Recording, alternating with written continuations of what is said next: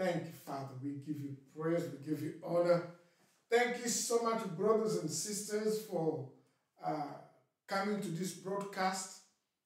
I thank God for the gift of life, for the breath that He renews every morning in your life. I thank you also for His mercies, for the Bible tells us that because of His mercies that we are not consumed. If God's mercy weren't there, based on our daily behavior, daily conduct, we wouldn't deserve to live. We would deserve to be condemned and to be punished. But God in His infinite love and mercies always look unto us through Jesus Christ as if we never sin. So tonight we're going to carry on the 5th lesson of our series of building Christian foundation. Remember, we talked about the plan of salvation, the identity in Christ. We talked about the water baptism. And last week, we studied about the baptism of the Holy Spirit. And tonight, we're going to look at leading the unsaved to Christ. Leading the unsaved to Christ. What basically it means that lead somebody to receive Jesus Christ as his Lord or as a Lord and Savior. So when you taking somebody, showing him the ways of the Lord, showing him to know or showing her to know the Lord Jesus Christ, that's what we call leading the unsaved to Christ. But before that, please let's take our Bible and let's go to the book of Luke chapter 19, verse 10. It's just a small verse with a lot of meaning in it. Luke chapter 19, verse 10. But please make sure also you have your Bible, you have your notepad and your pen, because these things are crucial for you and I to build a solid Christian foundation. Because these things we need to know. If we want to be kingdom citizen, not transforming the kingdom into a religion, not transforming Jesus Christ, the King of Kings, into a president, and not transforming the Word of God as the law of man. It requires knowledge in the things of God. It requires believers to approve themselves, skillfully dividing the word of God without shame. So please let's read Luke chapter 19 verse 10. It reads, "For the Son of Man is come to seek and to save that which was lost." For the Son of Man has come to seek and to save that which was lost. Those who are lost are the unsaved. Those who are lost are the ones who don't know their identity. Those who are lost are prone to distraction, prone to hurt. And God doesn't want anyone to be hurt or to be ruined or to be harmed. Therefore, He said, "Come to me, all of you are heavy laden. I will give you rest, but learn of me."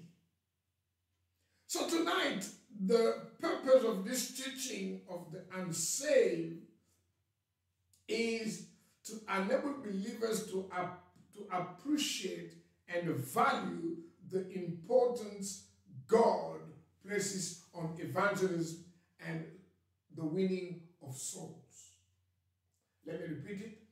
The lesson today, which is leading the unsaved to Christ, is to help you and I to appreciate and value the importance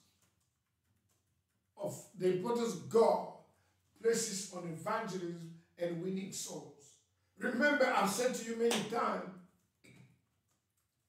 count your days lost if you have not spoken to somebody about God. If you have not told somebody about the Lord Jesus Christ, count those days lost. So someone has said evangelism is witnessing in the power of the Holy Spirit and living the result, not with enticing word of man's wisdom, but in demonstration of the Spirit and of power. So that's Paul talking to the Corinthians in 1 Corinthians chapter 2, verse 4, saying that when you are witnessing in the power of the Holy Spirit and living the result. But now, Paul is adding that evangelism should not be with enticing word, the word that attracts applaud, the word that attracts the flesh, pride or boast, anything that bring the flesh to feel better. That's the enticement. Attracting people or charming people.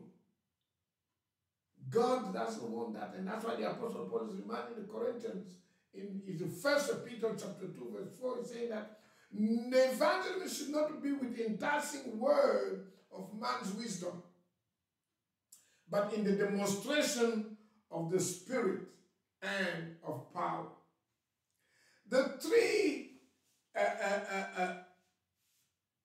C's of the believer men ministry, you have to remember that Christ gave three responsibility or three tasks.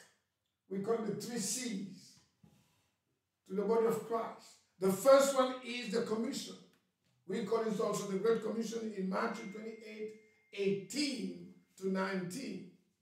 Let's look at what Matthew 28, 18 to 19 says.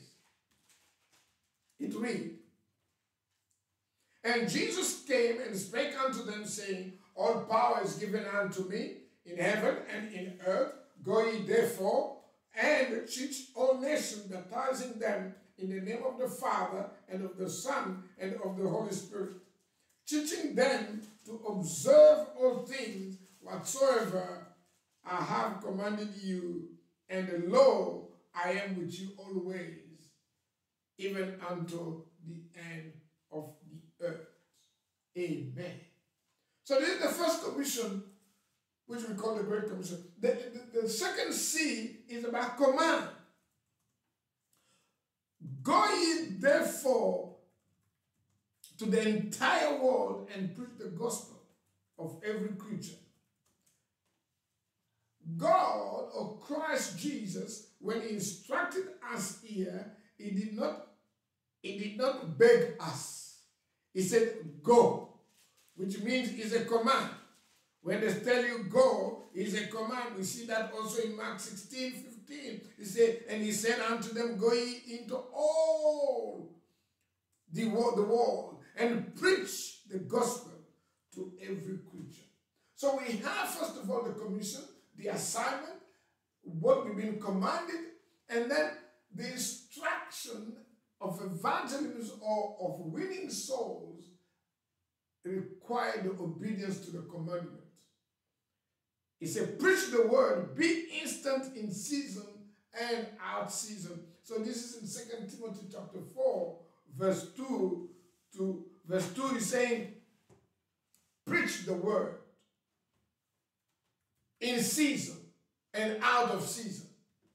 It means that it should be a lifetime commitment, a lifetime lifestyle, a lifetime assignment, where you and I, in every second, in every minute, we need to make sure that the person sitting next to us knows Jesus Christ and have accepted Jesus Christ.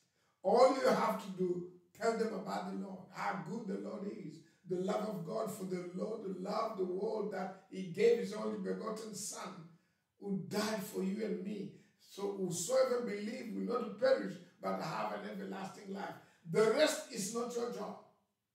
The rest is the job of the Holy Spirit. That's where the power of the Holy Spirit comes into play. And the last one is compassion. We must have compassion for souls. And in that compassion, there's an expectation that we must follow God, the Father's example. In John 3:16, for God so loved the world that he gave his only begotten Son, so whosoever believes will not perish, but have everlasting life. That's the compassion we have for souls. And then the next one is that we must follow Christ's step.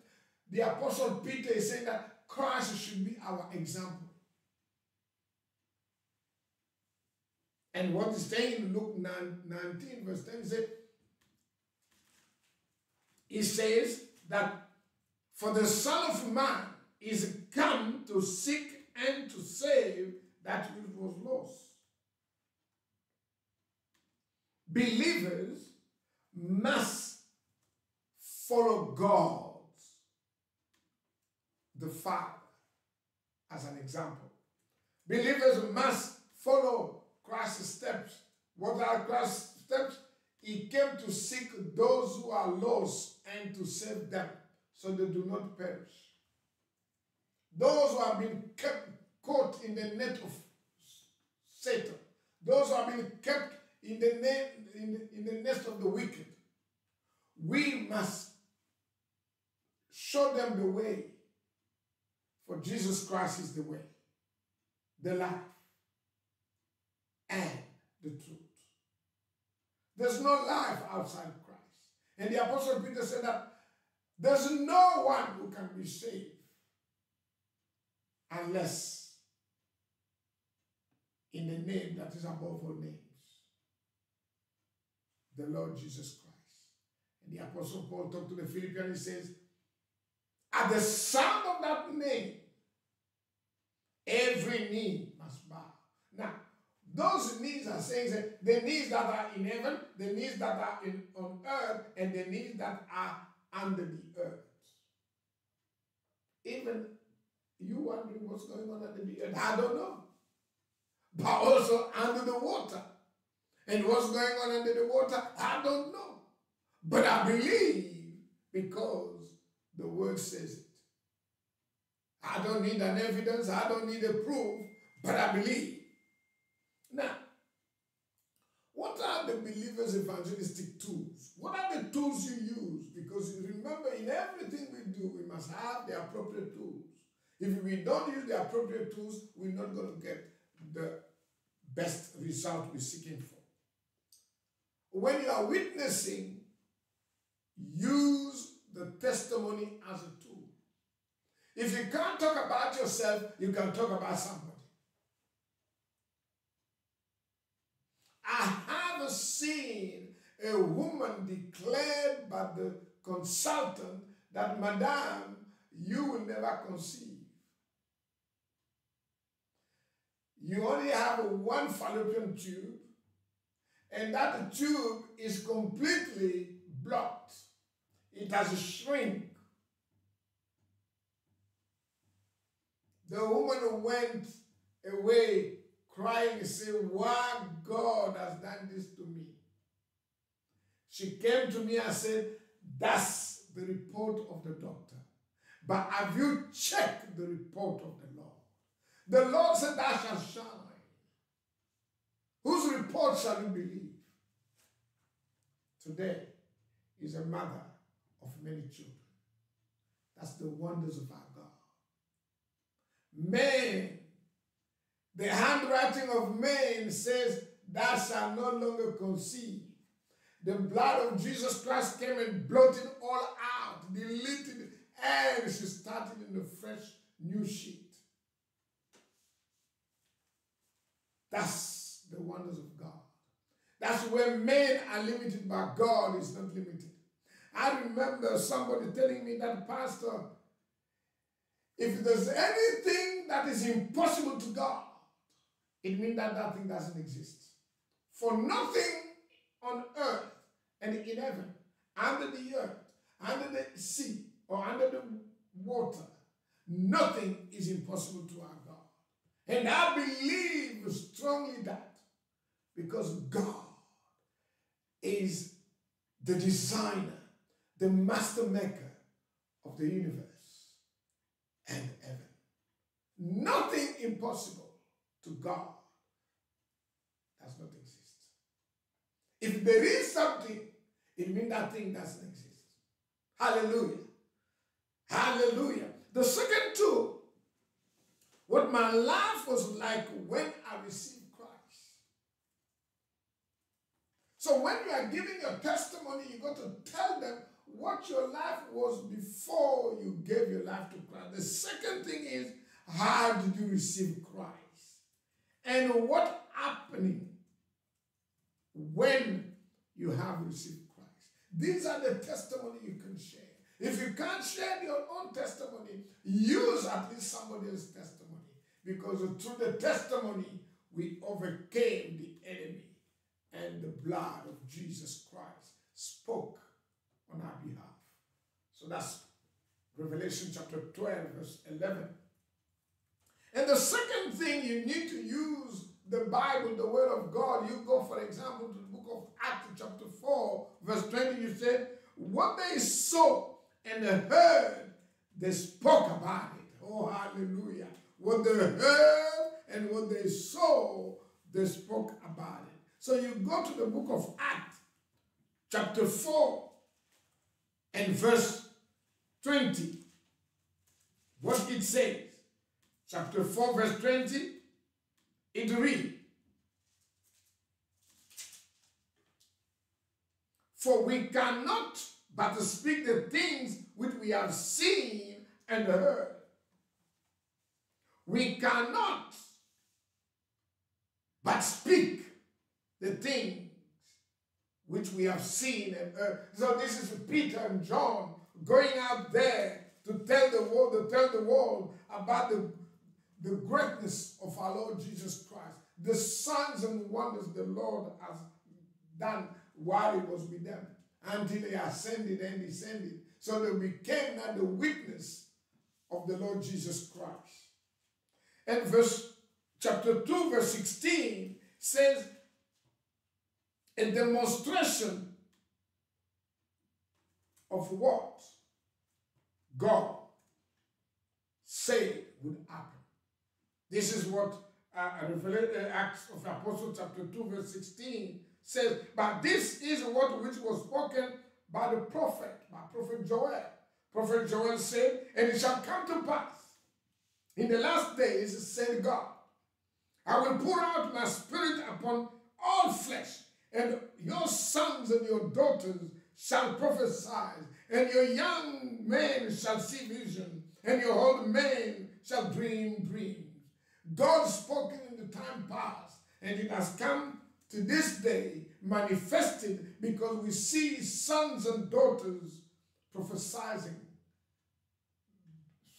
giving the word of God, giving the warning of God, giving the message God has bestowed into them. And we see a young man say that, I have a vision, I have a dream, and we see those dreams come to pass. It's because God has spoken it in the whole time. Praise the name of the Lord. So these are the things you use as a believer to testify for Christ Jesus, to evangelize, to win souls. If you can't use your testimonies, use the people's testimonies. Make sure that you also talk about how those people received Christ. What was their life before Christ? And what happened when they received Christ? And also you talk about what you've heard about Jesus Christ. You inspire yourself from the Bible in the book of Acts chapter 4, verse 20, and Acts chapter 2, verse 16 to 17. So what is the believer's commitment to evangelism and souls winning? What is their commitment? Remember, to serve Christ, it takes commitment. We have to be committed. Because if we are not committed, there's no result. using the power of truth of the indwelling Holy Spirit to witness. When you are committed, you are using the power of the Holy Spirit in you. Like in Acts chapter 1, verse 8. The Bible says it quite clearly. But ye shall receive a power after the Holy Ghost is come upon you, and ye shall witness. You shall be witnesses unto me, both in Jerusalem and in all Judea, and in Samaria, and unto the uttermost part of the earth. We need that indwelling power of the Holy Spirit in us if we are going to go out there and evangelize. And you also got to remember that when we look at the book of Isaiah 61, verse 1, the Bible clearly said to us that we have been anointed to speak the word, to preach the word, because it says here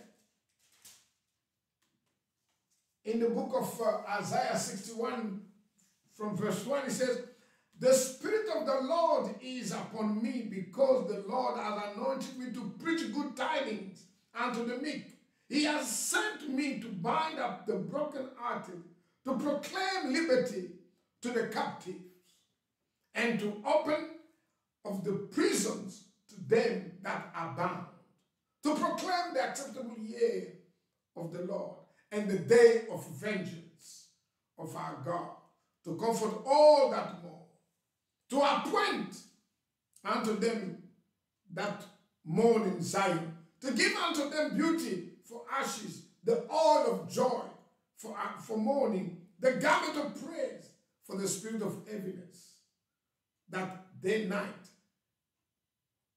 might be called trees of righteousness, the planting of the Lord, that he might be glorified.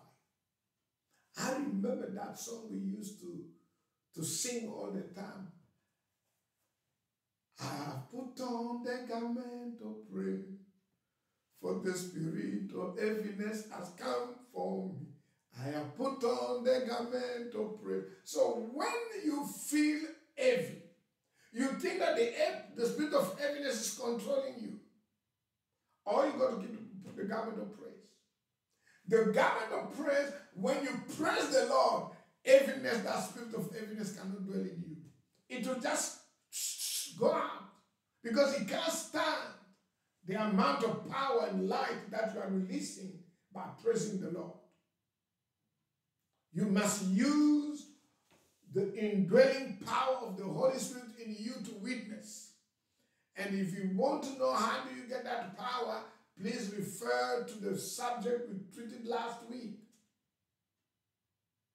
That we must receive the power of the Holy Spirit for us to be able to win souls and demonstrate the power of the Holy Spirit by witnessing, telling somebody about the word of God. And the last commitment which is required is that Holy Ghost boldness in witnessing to the unchurches or the unsaved.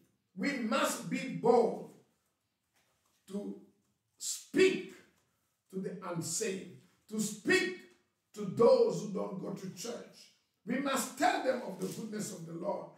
For example, in Romans chapter 1, verse 16, it says, for I am not ashamed of the gospel of Jesus Christ, for it is the power of God unto salvation to everyone that believeth, to the Jewish first and also to the Greek.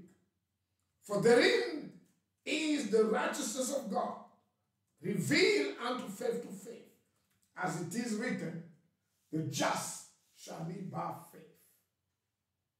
But I want you to know this. Never be ashamed to talk about the gospel of our Lord Jesus Christ. For it is the power of God unto salvation to everyone that believeth. If you believe the Lord Jesus Christ, a measure of faith, a measure of power is given unto you. So do not be ashamed to proclaim the gospel of our Lord Jesus Christ. For it is the power of God unto salvation for those that believe. Hallelujah. I said hallelujah. So, what we understand today, my brothers and sisters, is that when we win souls, we talk to the unchurched, we talk to the unsaved, we talk to those who never heard about Jesus Christ, we must testify of the goodness of the Lord. Our personal experience, we can share that with them, or we can use other people's experience to convey a message, to bring them back, because Christ came to seek those who are lost so they can be saved. But as a believer, we must learn also to pray for the unsaved, for the entrance of God's word to bring light into them.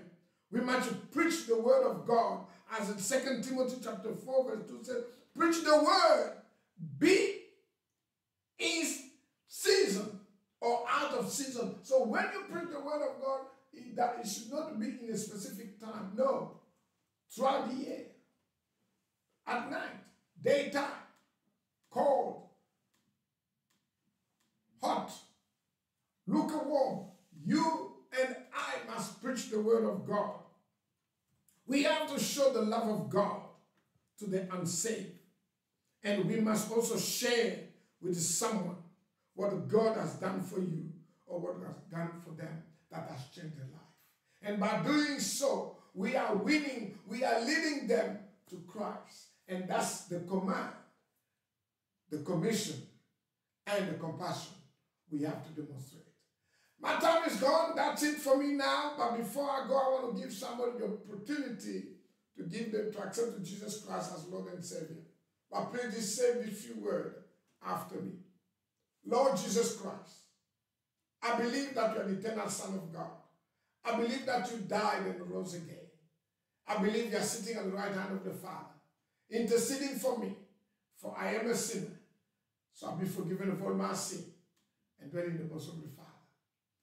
Tonight, I accepted Jesus Christ as my Lord and Savior. In Jesus' name, amen. It's done. You are born again, Spirit-filled.